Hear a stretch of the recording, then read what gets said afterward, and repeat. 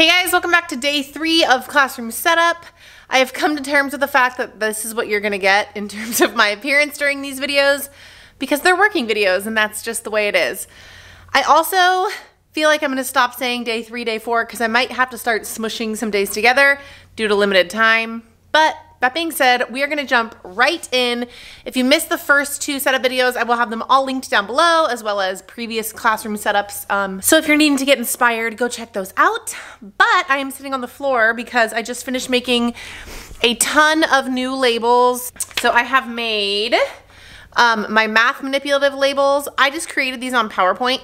I will link down below. I have an entire video explaining how I use PowerPoint to make my own labels. And then I also made group labels for some baskets that I'm going to show you in a minute. I also made little numbers for my mailboxes. So the first thing we're going to do today is adhere all of those things so those spaces are dialed. And then we're going to start on bulletin boards. So let's go.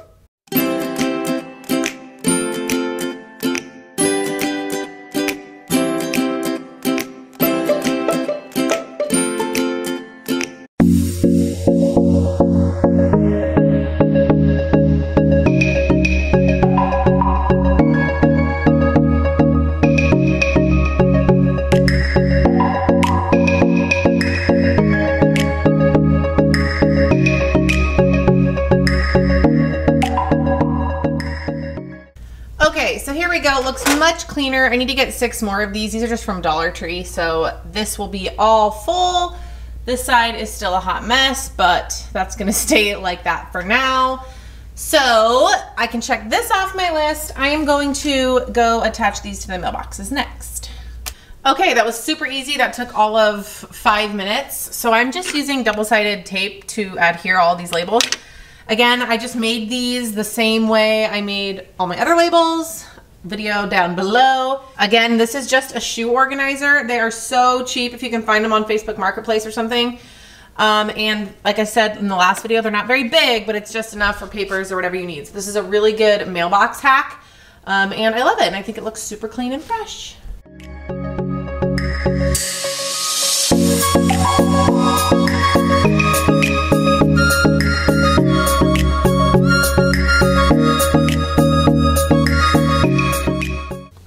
So all of these are adhered. I used hot glue for the baskets because double-sided sticky tape doesn't work as well. So these are gonna house all of their homework binders. So essentially they'll come in and they'll put their binders in here just because they're super big and they don't really need them throughout the day. We just need them at the end of the day. So I think this will be really good for storage. Okay, we are moving on to bulletin boards. Now, I have some ideas. And I'm gonna walk you through them. We'll see. Okay, first things first, I have a green, a blue, a green, a blue, and then I took that down. Now, I also got those colors of paper, so my goal is to have one of each. So because I know this board is such a pain, I'm gonna leave that one green, which means I'm gonna take this one down. I am also going to take down the headings carefully because I'm probably going to use those, but I might rethink which board goes where. I might end up recreating some. I don't really know. Oy. Okay. Also, I think I'm going to take down wow work because I find that every time we have something that I want to display, I display it in the windows facing that way because it's way more fun. And I just like that. So I didn't use this board hardly at all in 6th grade and last year, so I think I'm gonna take this down. And I think this is gonna be where we put our class pictures maybe, or maybe we'll do pictures up here and then we'll do the multiplication challenge right here. I don't know, but either way that's staying green. So today I'm just gonna border it. My goal is just to get all the paper and borders up and then I can figure out what I want on each of them. So I'm gonna take them down and then rebuild.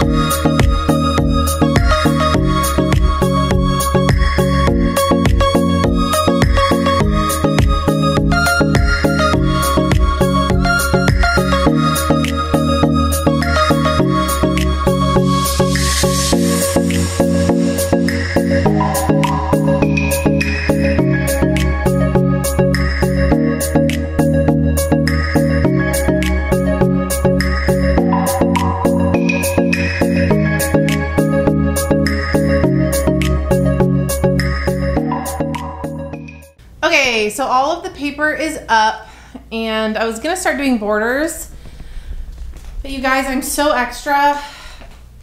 These are the borders, which I love, but it really bugs me that the black doesn't go all the way around. And when I put it up there, it's cute, but like it doesn't pop as much. So the extra person in me wants to take like black tape and just really quickly go around these, but I'm out of black tape. So I'm not going to do that today, which is also why I said I'm gonna smash vlogs together, because I actually have to leave. So today is going to be wrapped up, and we come the next time, we'll finish the boards. I'll figure out in between what I want to put on them, and then we'll go from there. So I will see you another day. Okay, I found a small roll of black tape, so I just did one board to test it out, and I already know I'm gonna love it, but let's put the border up and see. Okay, see, yes, the black around makes it pop so much more. I love the way that looks. I'm gonna step back so you can just see, like, cut borders pull everything together. It's so beautiful. So when these all have that, it's gonna look gorgeous.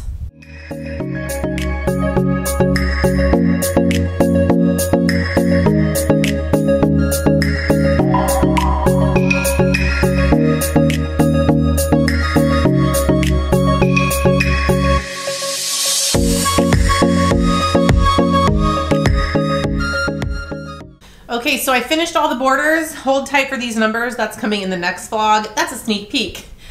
All of the borders look so good. I am really glad that I added black washi tape around. I just think it adds a nice pop. So all of these bulletin boards are done. On a different day, I did go ahead and add some picture frames. These are all from Dollar Tree. No, they're not perfectly straight, but that's okay. And I went ahead and took down that WordWorks sign. So this was a very quick, kind of sporadic vlog, but if you enjoyed it, give it a thumbs up. I'm going to end this vlog here because I'm gonna pick my camera back up literally in 2 minutes to start the next one, because the next vlog is gonna be all about the walls, and my goal is to finish them in that next vlog. So if you haven't already, go ahead and make sure to subscribe so you don't miss that video or any future videos to come. And as always, if you have any questions, leave them down below. I'll do my best to answer. I love you guys so much, and I will see you in the next video. Bye.